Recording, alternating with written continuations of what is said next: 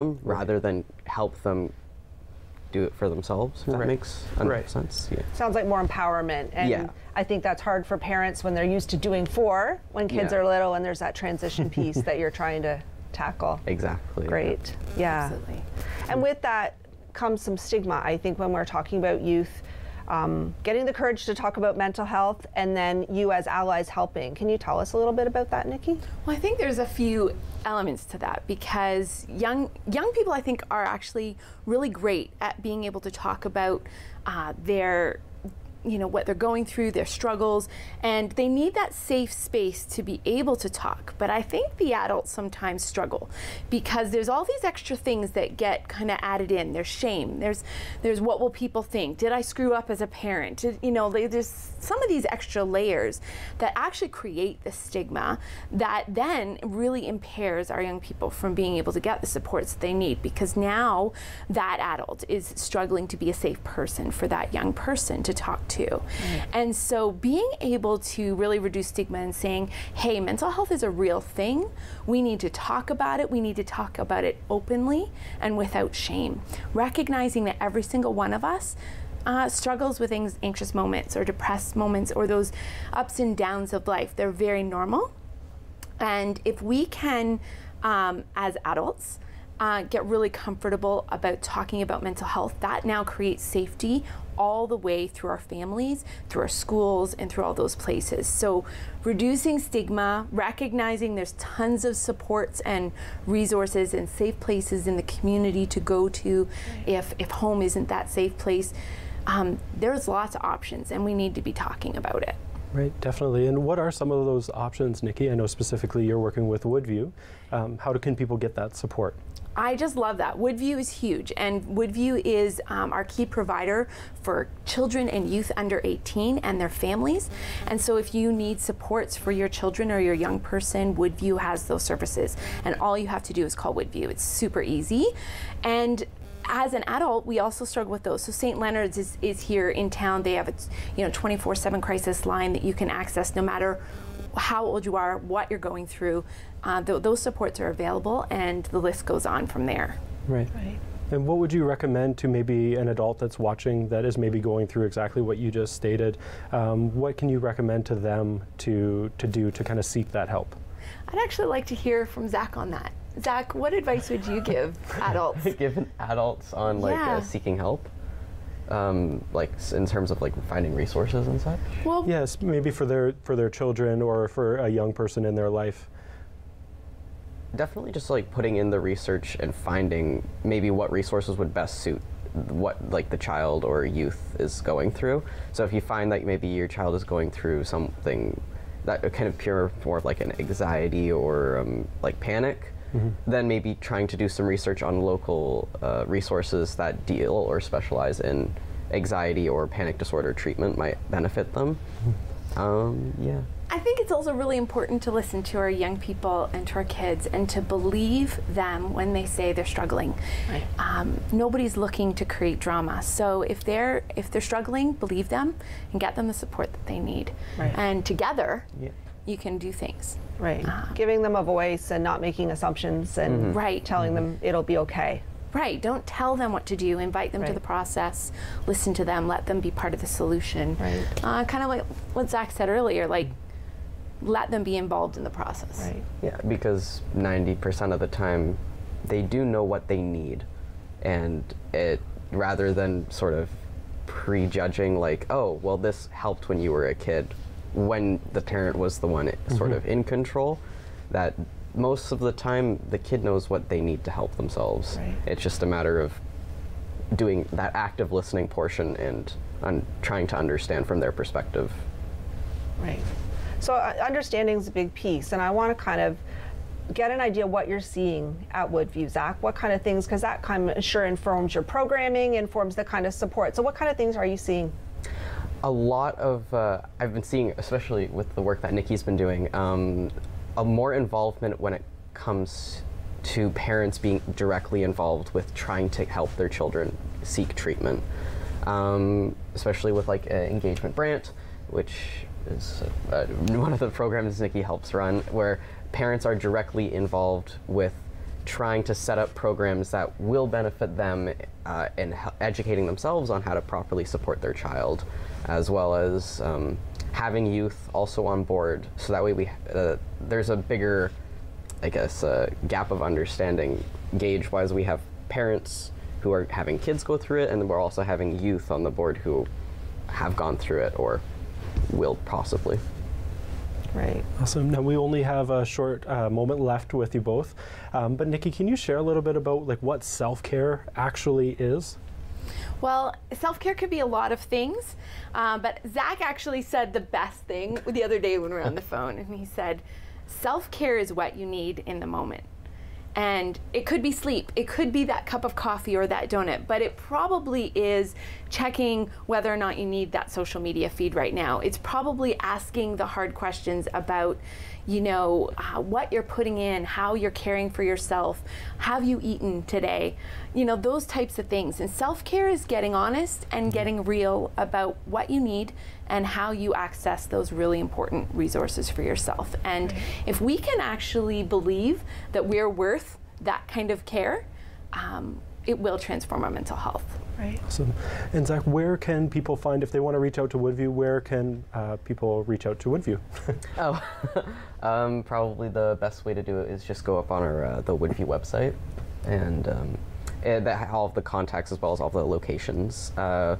In Harmony Square, we have a drop-in center for youth every Tuesday, Thursday, and Friday. At what time again? From 5 to 7. Yeah, 5 to 7, where youth can just pop in and kind of see the facilities and meet other youth. Wonderful. Thank you so much for joining us today and sharing what your organization does. We'll be right back after this.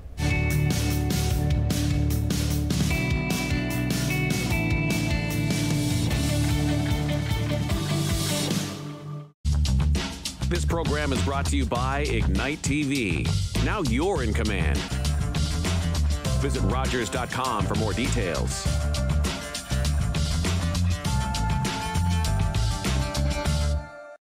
Hey folks, it's me, Giovanni Patini, the host of the RTV quiz show, the hottest show on television. It's the hilarious quiz show where you, the viewers, play for valuable non-existent prizes. It's got great trivia, fun facts, and a lot of laughs, all blended together in a perfect cocktail of edutainment. So join us Wednesdays at 7:30 right here on Rogers TV. Nice.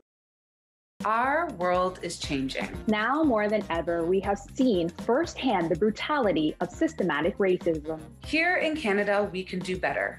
It is time to connect, commit, and change. I'm Queen. And I'm Aaliyah Ali, and we're inviting you to join us on Diverse and Converse. We'll connect you with leaders from the Black, Indigenous, and people of color communities. Now is the time for change. I am Gagwege. My name means everything. Tom Longboats. I am Wolf Clan, Onondaga Nation. I've run many different races. I've run to survive and to be free. I've run to win for honor. His people might be lazy, but this one's damn fast. My people respected our runners, people who carried important messages from village to village. I need a guide to the next post. Dispatch carrier, sir. I can get you there. God's sakes, man, slow down.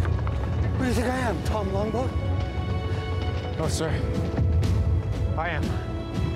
Running makes me feel alive. It's everything. Tom Longboat was the first Indigenous person to win the Boston Marathon. He ran his way to international fame and became an inspiration to generations of athletes. Learn how to create your own masterpiece while in the comfort of your own home. On the Canvas with Lisa Braun is a step-by-step art lesson. On the Canvas, Mondays at 5:30 p.m. on Rogers TV. When an impaired driver killed my brother DJ, my life changed forever. During the pandemic, all of our lives changed, and many of us turned to alcohol and drugs to cope. As life returns to normal, the increase in substance use from COVID has lingered, and some police services report an increase in impaired driving that caused heartbreak and devastation. Now, more than ever, we need your commitment to never drive impaired. and to encourage all of your family and friends to do the same. Together, we can save lives.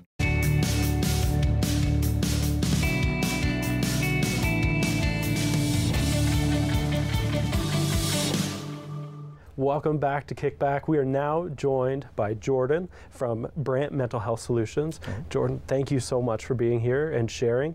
We've had you on KickBack before in the other years that we've done this, so welcome back. Thank you for being here. Yeah, it's good to be back in person. So we wanted to start off with you sharing your personal story and like kind of how that built and got you into the career that you're in now. So can you share a little bit about what you do?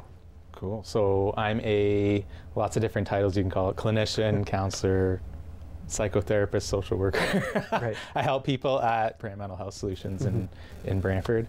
And I'll start with this. I think most people that I work with, at least, have their own story of why they do what they do. Mine definitely started pretty young. We learn in this field, a lot of it is your environment and some is genetics. So when you get the two mixed together, then you have experiences in life. So my background's personal experience is definitely things like anxiety. So at work, we call it school anxiety, right? So that was the first kind of big thing for me. Not the greatest. They used to have French in grade 1. Right, I remember kids that. don't know that anymore. Yeah, right? Chien, chat, that's about all I know. Exactly. Yep. Exactly. Yeah. And not the greatest experience with that. So then probably today you would say a bit of trauma with that, right? And then rocky road through that, right? It depended kind of on the teacher and that sort of thing. And then it would carry over to home and all that kind of stuff, and pretty good with things like friendships, but it's a lot of putting on that face that you're okay when you're not, right? So very draining. You go through things like they think other things are going on that are like physical health things, but they're not. Right. So I don't think I ever had asthma, but it's asthma, right? But no, I'm having panic attacks, right? Yeah. Things like that. So when I hit high school, again, pretty good. Like sports are great, friends are great, but just those certain people in higher authority positions that just not great interactions, and it brings you back. So, I'd be building up and then, knock down a peg again and stuff like that. So always a bit of a struggle. Grade 12, I was in a biology class, and maybe grade 11, and I was figuring out I'm not good at science or math. At all. Yeah. And great teacher though, and to pass the class, she's like, do your project on something that you know that you're interested in, and it'll be good. I said, okay. So at that time I had, I got some help, and I was like, I'm gonna do it on how brain chemicals work, right? And that's kind of what got me going, right? So I was getting help, and then I did that project, and I was like, this is pretty cool stuff. I can understand science in this way. Right. So I just ran with that, and I was just like, you know what? Forget kind of doing athletic training or whatever I was thinking of doing, right? I wanted to help people, but I'm going to help people like this. Right. So I had to retake a lot of courses, a lot. I was back in with grade 10s and stuff, and so it took a lot of work. Every year I went, I was more interested, so took psychology at Laurier, went on to grad school, took counseling psychology. Regulations in Ontario changed a lot, so then I took extra courses to get registered with the social work college. Long road, so worked for Woodview, who I know has been on, is going to be on KickBack. Started there, and then slowly built, worked in the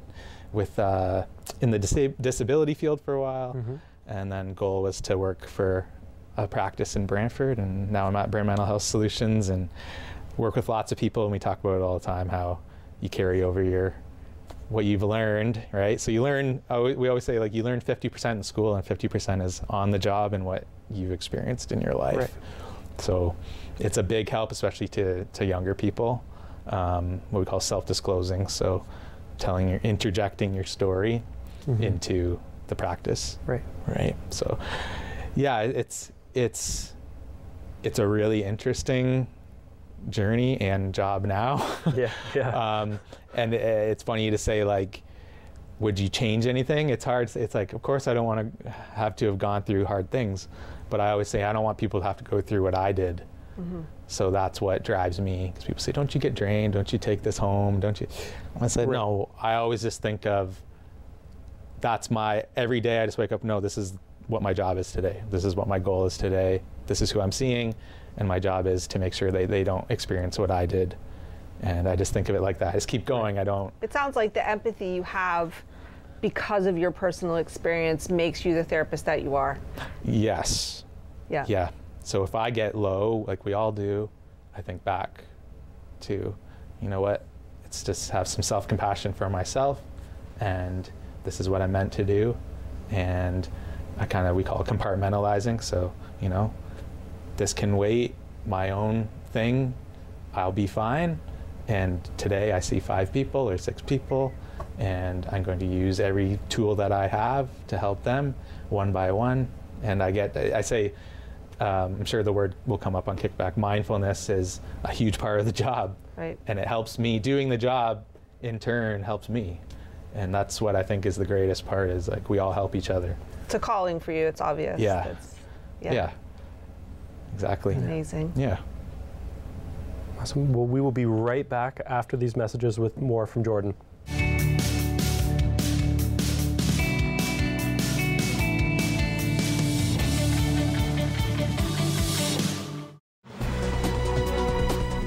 Weekly, in-depth coverage of the most local stories in Stratford, Perth, Brantford, Brant, Guelph, Wellington, and the Waterloo region. Hyperlocal stories that matter to you and your community. All this and more on Your Region This Week. All local, all year round. New episodes every Friday at 7 p.m. right here on Rogers TV.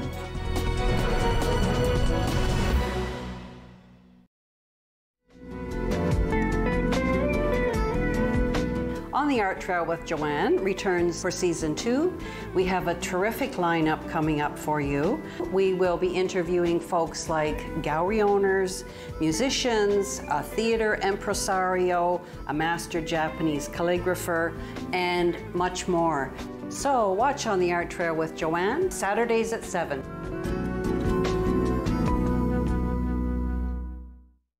In Studio and On the Road invites you to find out what's happening in your own backyard. From tasty treats to interesting people and places, join host Vic Folliott for In Studio and On the Road, Thursdays at 7:30 p.m. Learn how to create your own masterpiece while in the comfort of your own home. On the Canvas with Lisa Braun is a step-by-step art lesson. On the Canvas, coming this fall to Rogers TV.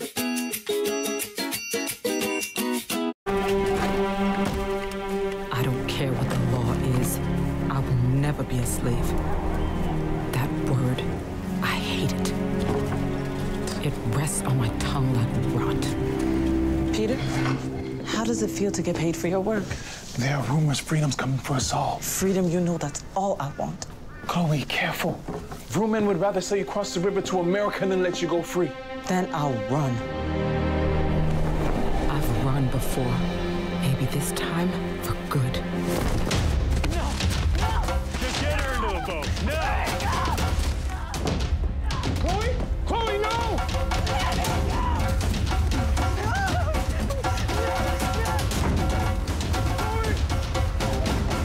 Word of Chloe Cooley's resistance led to Canada's first legislation limiting slavery. After 200 years, slavery was abolished in Canada in 1834.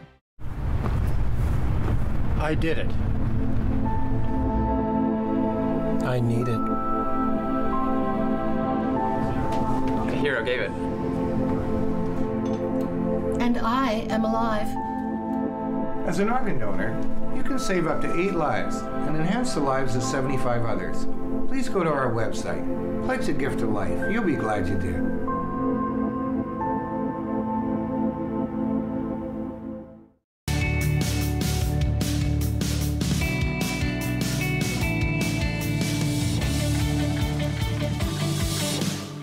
welcome back. Again, we have Jordon joining us from Brant Mental Health Solutions. Jordon, thank you so much for sharing your story.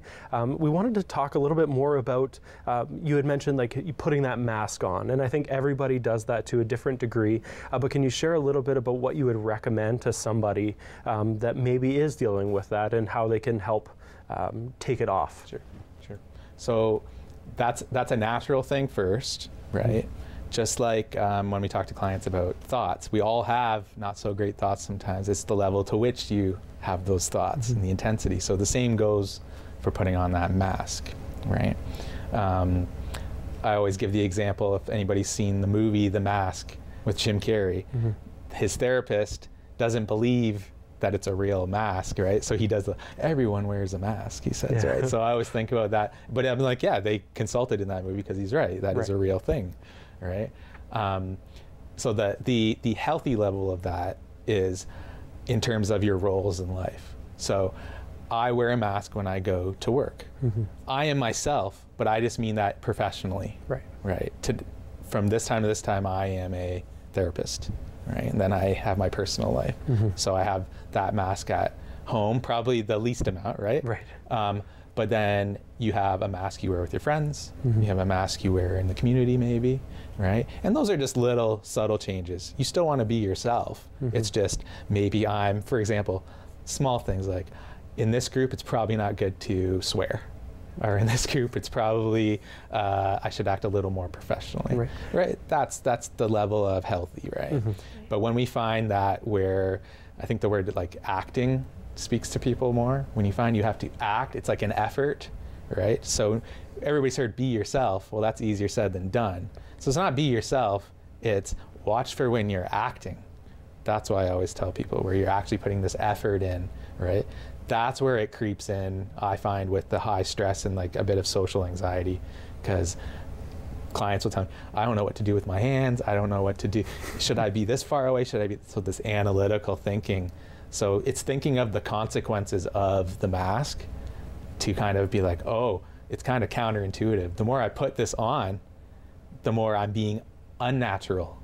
They think they're making themselves look more natural, right? So I always say, ask a friend you trust. Say, does it look like I'm putting that mask on a little too much, right? When, like later in private, and they'll tell you, right? That's a classic thing in counseling is like, what would a friend tell me? Right? So we can kind of take ourselves out of our own mind. Well, I trust them and they're seeing what reality is, I'm not. Right? Such an important message for young people, Jordon, because I think they're learning who they are, first of all, different than adults who've kind of maybe figured it out.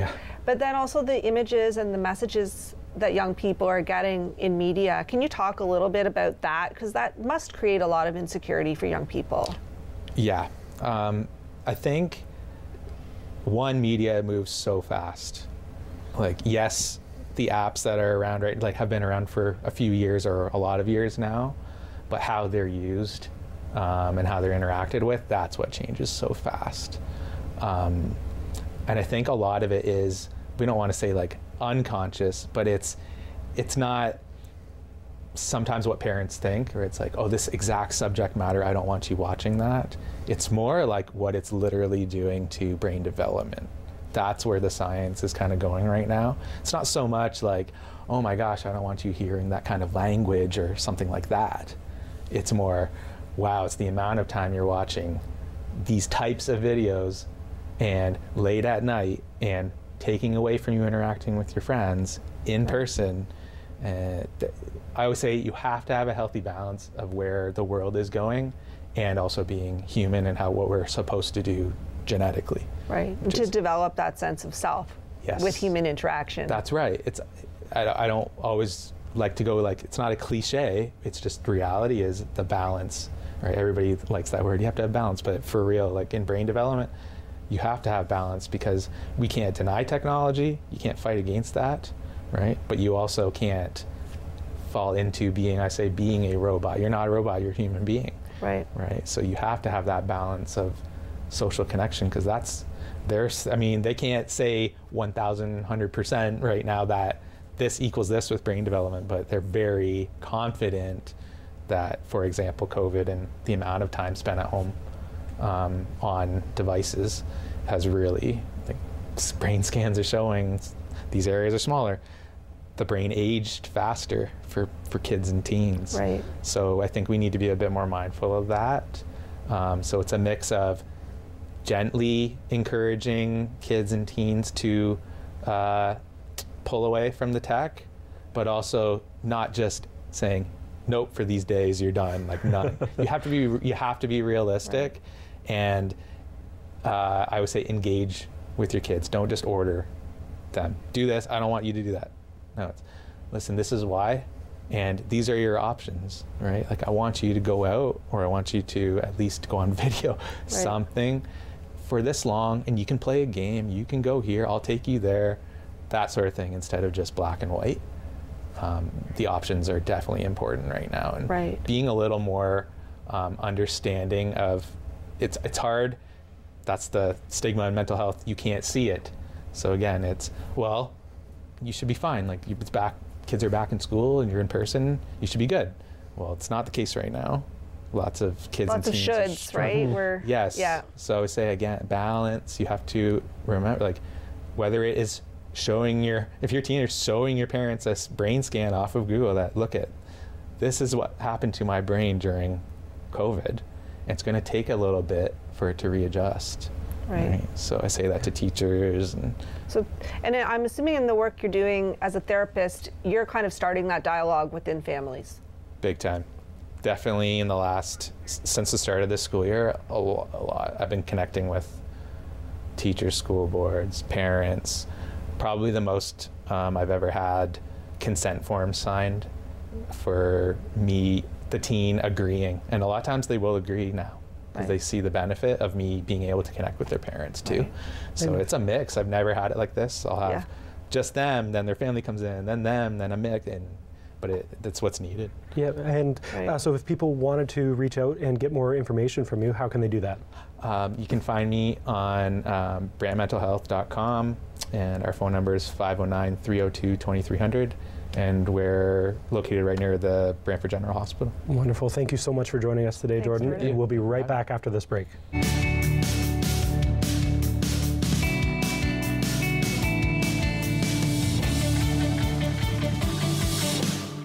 Hey folks, it's me, Giovanni Patini, the host of the RTV quiz show, the hottest show on television. It's the hilarious quiz show where you, the viewers, play for valuable non-existent prizes. It's got great trivia, fun facts, and a lot of laughs, all blended together in a perfect cocktail of edutainment. So join us Wednesdays at 7:30 right here on Rogers TV. Nice. October 5th, 2014, my daughter was hit by a train. She was walking along the sides of the tracks, and it shattered her world. Personal finance show that dares to ask those money questions you've always wanted to. Join Mike Braga when he talks with experts on all aspects of money. Money Matters with Mike Braga, Thursdays at 8 p.m. on Rogers TV.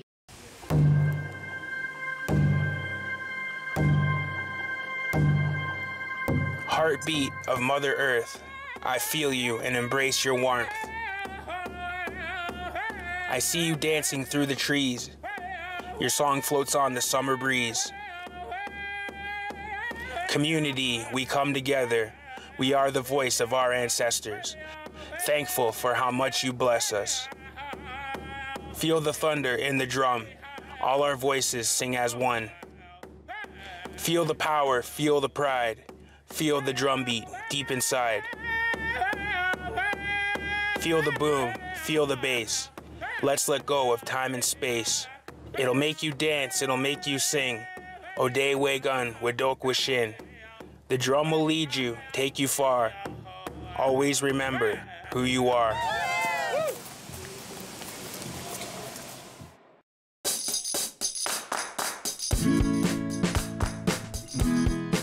Get a little messy while having a whole lot of fun. Mindful Makers explores the world around you and inspires you to think outside the box. Join Agnes and her friends as they share crafty projects and talk to local artists. Mindful Makers, Mondays at 6 p.m. on Rogers TV.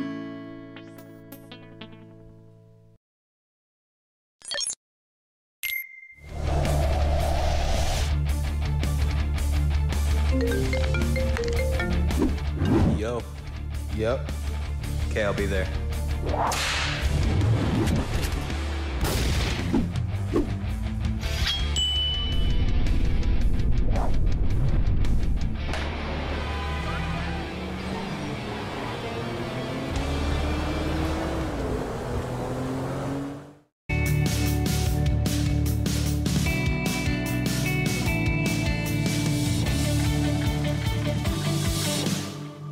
Welcome back to KickBack. Thank you so much for joining us. We really appreciate you taking the time out of your day to join us. I am excited to have Sean Furfaro, Rogers OHL coverage, kind of voice of the Kitchener Rangers. Thank you so much for joining us today, Sean. Thanks, Ben. I'm happy to be here, and I love that KickBack is back once again, and I've always loved that you guys do this, and I'm thrilled to see it back this year. Yeah, thank you. And so today you're coming in and you're sharing a very a personal story of something that you very recently dealt with, something that nobody ever expects to have to deal with. Can you share your experience, your story? Sure. So it's relatively recent. It happened just near the end of 2022. For privacy reasons, I can't get into the full details of it, but in essence, it was a violent home invasion by a family member, someone who's trusted to be in the house. And this person had some substance abuse issues and some mental health issues. And thankfully, we had a safety plan in place. It required my wife and I to lock ourselves in our bedroom while this person was in a drug-fueled, substance-fueled rage, which went into a bit of a psychosis. And there was a lot of anger and rage and smashing of things in the house while we were locked in that room and had to call 911. And then when they realized the door was locked, they attempted to break down the door to get to us. So we were physically holding the door back. The door was eventually broken through, but we were able to still keep it closed and then push a dresser in place until police got there and situation resolved itself thanks to the 911 call. And then that launched into what we've been dealing with for the past 6 weeks, a combination of things with police and courts and paramedics and hospitals, and it's just been a lot to deal with, as you can imagine. Right, definitely. And the reason I kind of reached out to you when I saw KickBack was I thought maybe might be a little heavy, as I said in my initial email to you, but I wanted to share my experience, not necessarily from the exact moment of it, but what I've done to try and heal coming out of it. So what that incident did for me in the moment, that was it was a Wednesday morning, and the next 24 hours were a blur. Once everything got settled and we physically couldn't be at home, even though it was at the time safe to be at home, we just couldn't. It was our home became a place of trauma for us. So we were in a hotel for a few days, and in that first 24 hours, I had flashbacks to that moment behind the door. That moment where I'm leaning against the door with my right shoulder and pushing with everything I have, and the moment the door mechanism breaks and flies off, and I think that they're making their way into the room. We were afraid. We were literally afraid for our lives and trying to find a way to get my wife out of a small bedroom window. So that led to once the adrenaline of the first day came down and we settled into the hotel room, I think 13 hours later, it was just a full breakdown, like a full mental and emotional breakdown. And that didn't stop for a day. And every 5 or 10 minutes, I felt myself back in that spot, and I'd feel myself tense up, and I'd lean in, and I just kept, as I've learned through therapy since, which I'll get to in a moment, I'm placing myself back in that exact moment, that 10-minute stretch of terror. So the next day, when I couldn't function and I couldn't hold my stuff together, which is okay, it's okay not to be okay, right? And but I just couldn't cope. And I hadn't been to therapy for a while, but I've been to therapy in the past, and it's been an overwhelmingly positive experience for me. And I sought out the therapist that I had gone to about 5 years for some issues, and he specializes in PTSD and trauma, mainly work with first responders. I'm not a first responder, obviously, but I was able to get through and get in an emergency appointment with him that same day.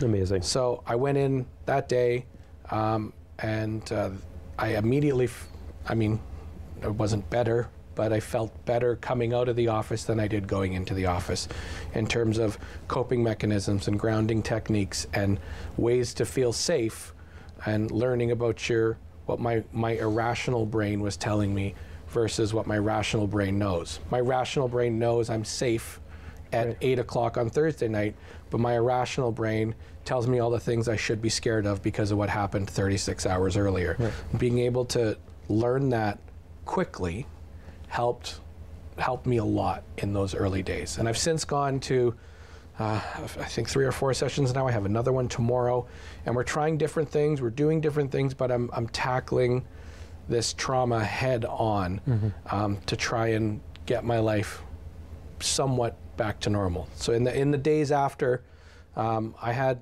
an incredible amount of work lined up. As you know, we know each other through Rogers TV, and I do the Kitchener Rangers broadcast. I do a lot of public address announcing for sports. I had 4 events, university events that I was doing, some hockey and some basketball, and naively I thought I could do those. And I realized only a couple hours before I couldn't. There's no way I can sit on a microphone and do these games.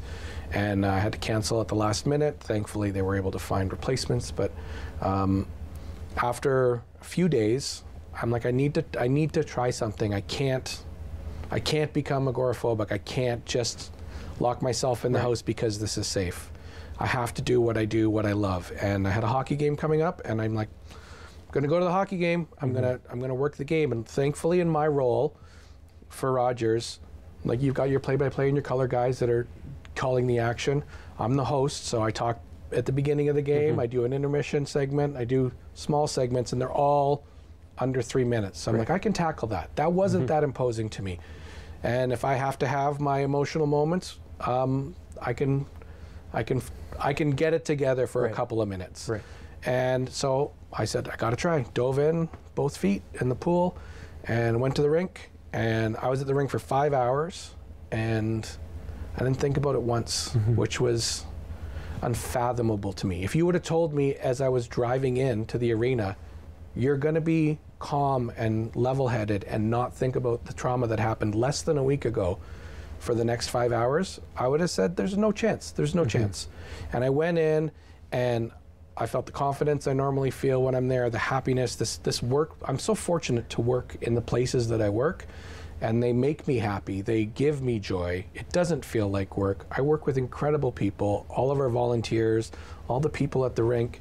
And to see all those people, that actually happened to be Rogers Night with the Rangers. So we got to see some people from the office that were there. And seeing those familiar faces, it's comfort. It's your extended family. And it was calming. And it was joyous. And sure, I'll be really honest, when I left, it all came flooding back, but not as fast. And all of a sudden, I'm seeing progress. I'm seeing the baby steps, I'm seeing progress. So the reason I think this is valuable to KickBack is I could have easily said, no, I've got this, I'll just work through it on my own. Which would be something that, like, to stereotype, men would normally like do, right? Like, oh, I can work through this on my own. I've got this. Yeah, and maybe in the early stages I did say that. Maybe I didn't think I got this, but my wife said to me, you need to contact your therapist. And I was reluctant at first, only because I thought I was too emotional. But she pressured me gently and lovingly, only over the course of 1/2 day. Every time I broke down, like, I think you need help. And finally she convinced me that I did. And I really did. And so there's no time frame, right? You hear stories about people, I'm sure, that are revisiting trauma from their life from 30 or 40 years ago, right? There's no statute of limitations on how long before you can tackle it. But the longer you get away from it, I'm no expert. I'm not giving empirical evidence, but I'm quite sure that the longer you get away from it, the harder it is to deal with. Right. So I'm tackling this immediately. So 20 to 30 hours later, I'm in the chair with my first appointment, and I've been tackling it as well as I can. And it's helping. It's helping. It's baby steps. I'm still so far from where I need to be, and it's a struggle every day. But what I'm working through in my therapy sessions is giving me progress, and every step, every day I feel like is a step forward. Right.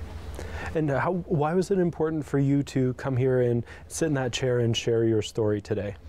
Well, as you say, you know, maybe it's stereotypical. Some people are out there and they may think they might be on the bubble between should I do something or should I not do something. And that's where I'm hoping this is the camera. If you're out there and you're that one person that thinks maybe you don't need the help, don't be ashamed. Go, please. If this reaches one person, Ben, that's my goal. Right. I don't want to come on and tell the story about what happened in our family. It's tough. It's tough to talk about. What I'm learning through in my therapy sessions is that I have to talk about it. And I think this time, today, the day we're shooting this is the 5th time I've told the story without breaking down. And I'm close right now. But I have to.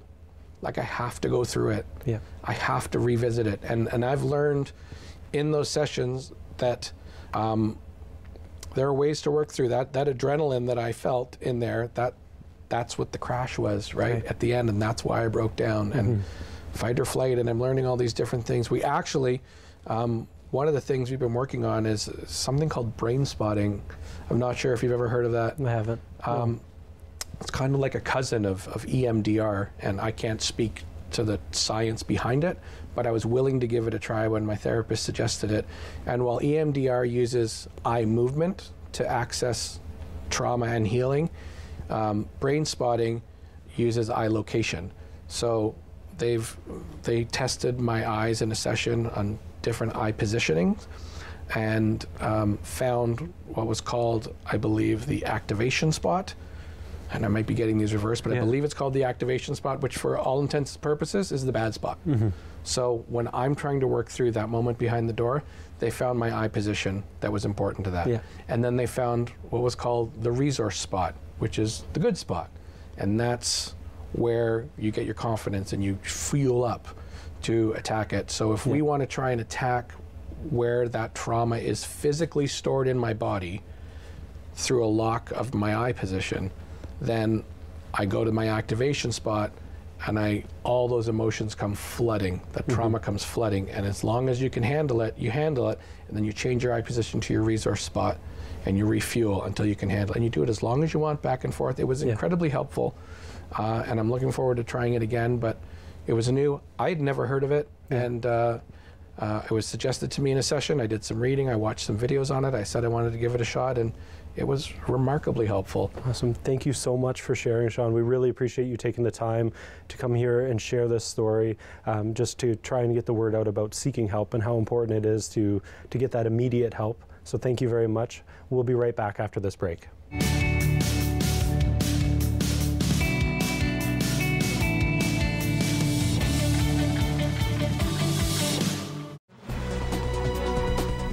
Weekly in-depth coverage of the most local stories in Stratford Perth, Brantford Brant, Guelph Wellington, and the Waterloo region.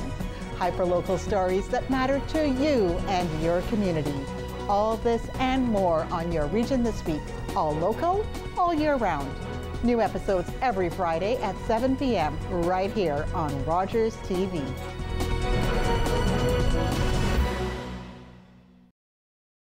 Our world is changing. Now more than ever, we have seen firsthand the brutality of systematic racism. Here in Canada, we can do better. It is time to connect, commit, and change. I'm Queen. And I'm Aaliyah Ali, and we're inviting you to join us on Diverse and Converse. We'll connect you with leaders from the Black, Indigenous, and people of color communities. Now is the time for change.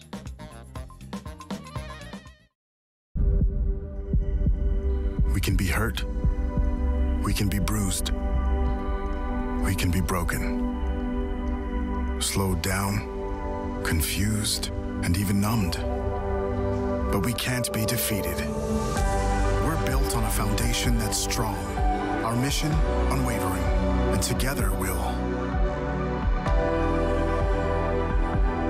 beat as one. Long way from Nashville and Mama, I tell you that. Performed from Montreal to Boston to Los Angeles. But Toronto, that's my chosen home. Sure, when I'm walking down Yonge Street, I see some funny people who have the nerve to point the finger at me. And grin and smile and whisper. My song was #2 on local radio. Sold 10,000 in Toronto alone. Turned down Ed Sullivan because they asked me to remove my makeup. Wouldn't do American Bandstand because of their segregation policies. I was just being me. Never tried to explain myself to anyone. And besides, none of that to worry, Jack, because I know I look good. Got a new way of loving, baby. Thought I want to teach it to you.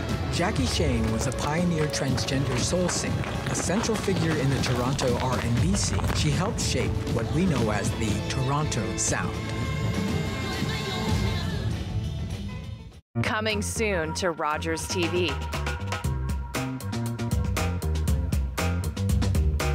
Join Carolina Suarez for Tapestry Hall Style. Can't wait to show you the latest in entertainment. Coming soon to Rogers TV.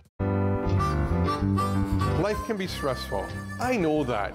We're here to help you. Simple, easy recipes, amazing guests. At Home with Chef D, Wednesdays, 6 p.m. on Rogers TV.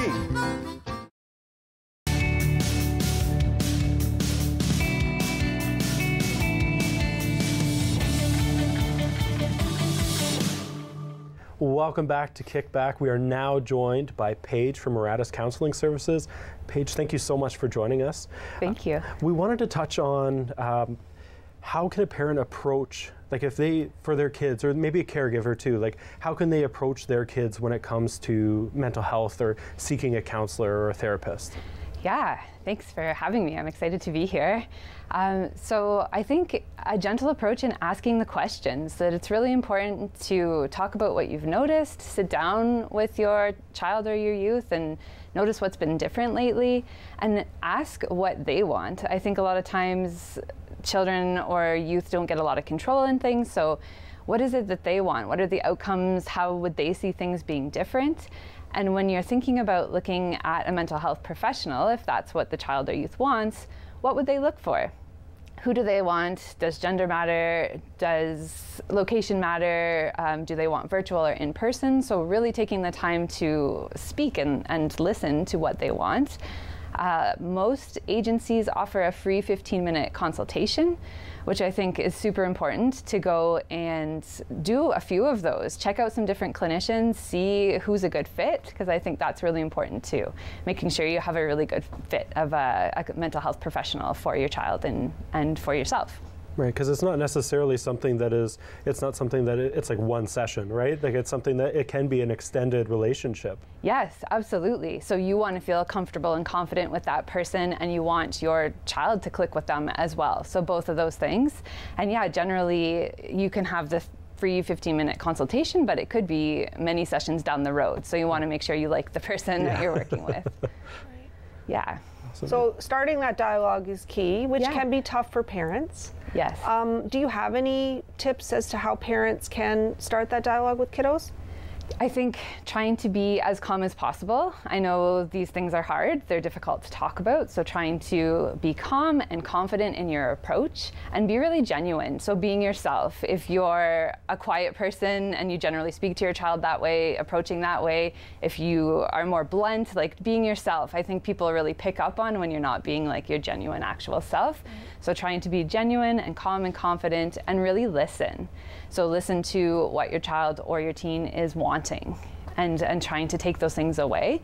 And I think for parents to know that you don't have to know everything. This is new to a lot of people. The pandemic has created an increase in mental health for child and youth, so this is new territory, and that you don't have to know all the answers. And what types of things are you seeing specifically with kids coming through the pandemic? So And I would say definitely the pandemic has increased things, but I think things were already increasing previous to the pandemic in terms of child and youth mental health. But definitely post-pandemic, social anxiety, difficulty being around friends or knowing how to engage in those relationships, more uncomfortable being at school. I think also just difficulty with doing the workload at school because the workload was different when it was virtual. Right. Depression, and definitely a rise in suicidal thoughts and self-harm thoughts. So parents keeping an eye out for those things as well. Right. And what would those things be? Like what should parents be looking for, the caregivers? What should they be looking for in their kids? So I'll preface that by saying, you know, parents, you know your kids the best. You are going to know what's different. I will give you some things to look for, and that might not be the same as your kid, or your kid might be a little bit different than this. So things like withdrawing, so withdrawing into their room, they're in a dark room for a lot of the time during the day. They are spending less time doing things they enjoy, less joy doing those things when they are doing them. If they are talking about suicide and self-harm, obviously that's an important factor. Sleeping, so oversleeping or undersleeping. And I would add, you know, teenagers need a lot of sleep, like 9 to 10 hours. So there is some normalcy in that. But again, what you know is different with your teenager. Right. Yeah, so those are some of the red flags I would say to watch out for. Do you have any tips for parents, caregivers, that like if they notice something, how to kind of broach that subject? Is there any certain questions that you can ask that maybe bridge that gap a little easier? Yeah, I think just asking like how the person is doing, and I know that that probably sounds really silly, but sometimes I will have young people come in and just say like, my parents don't ask me how I'm doing, or they don't know what's going on for me. So I think really trying to have that open and honest conversation and asking what's going on, that going back to that calm and confident, being that person, being a consistent person. So, you know, you're not just asking it one time and not coming back and asking it again. So being consistent with that. I think it's important, depending on the age of the person too, that you are thankful that they have opened up to you. So being grateful and saying like, thank you very much for sharing. Like, I'm glad that you told me these things, so they feel like they can come back to you. Right. And how do you feel about opening the dialogue even when things aren't seemingly bad? Is that helpful? So before that might happen, like before you're noticing any signs, that's what you're asking? Yeah, I think that's absolutely appropriate. You know, we've all gone through this collective trauma of this pandemic, so we can have those conversations. And if it's not your child, maybe it's one of their friends. So absolutely, having these conversations, mental health is more prominent. Let's talk about it. Let's reduce the stigma and just have the conversations, even if you're not noticing something specific with your child. Making it more of a dinner table conversation that's not threatening or scary, but just something to encourage some vulnerability and opening up. Yes, and that's I think amazing. The more you start with that, the more likely the person is to open up eventually with it. Right. Yeah, if they needed to. Is there an age limit, like for beginning therapy for kids?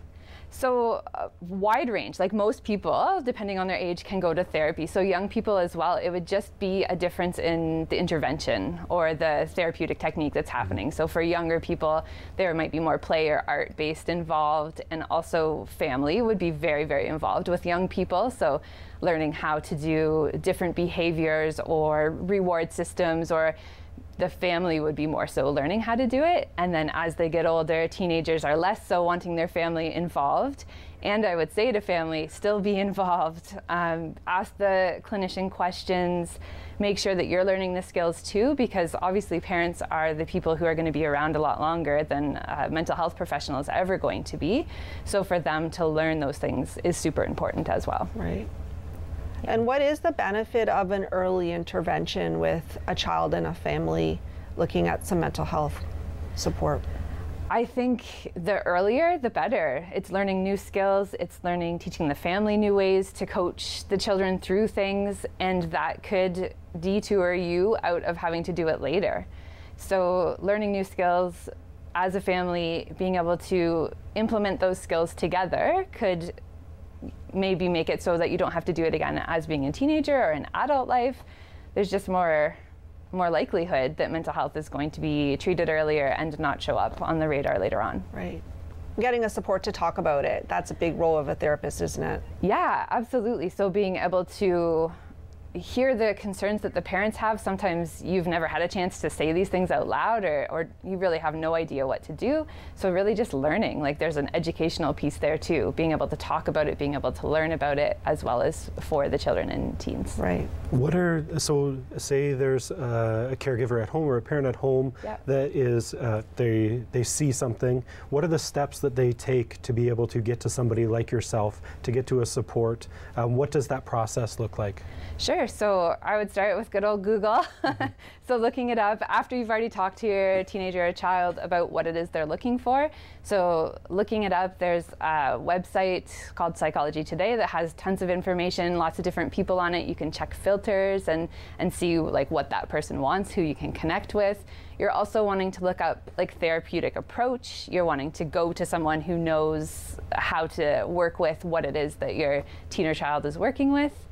And then I would just recommend setting up that free 15-minute consult, maybe doing a couple of those to get a sense of who you're looking for and what you like. And from there, typically it would be kind of an initial mental health assessment that would happen, and goal setting to what does the person want, what can we work together to move forward on. Wonderful. Thank you so much for joining us. Thank you. And thank you for kicking back with us. This has been wonderful, and we will see you soon. Thank you.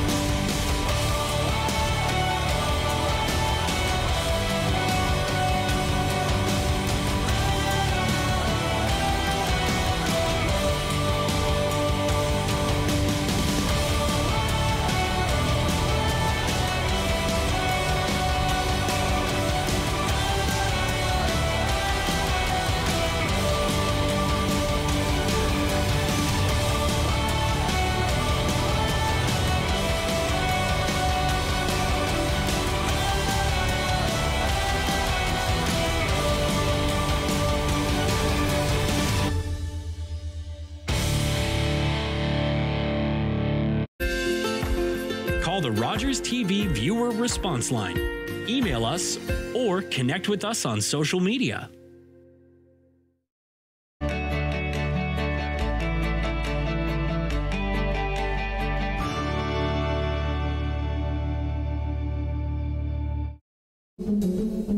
My name is Chase Nicholas. I am a Mi'kmaq hockey player. Growing up, I always remember my family talking about the Mi'kmaq as the creators of the game of hockey. In grade 7, I did research on Mi'kmaq hockey sticks as the first sticks of the NHL. I found